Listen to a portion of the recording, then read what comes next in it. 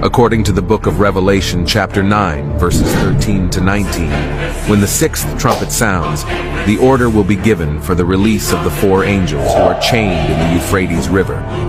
These 4 angels have the objective of eliminating 1/3 of the world's population, which today would be equivalent to approximately 3,000 million people. For this objective, these angels will be helped by an army of 200 million horsemen. These horsemen will have breastplates of fire, sapphires, and sulfur.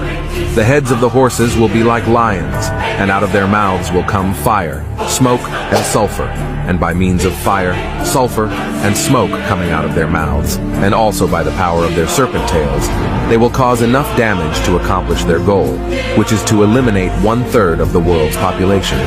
Comment amen, and follow me for more.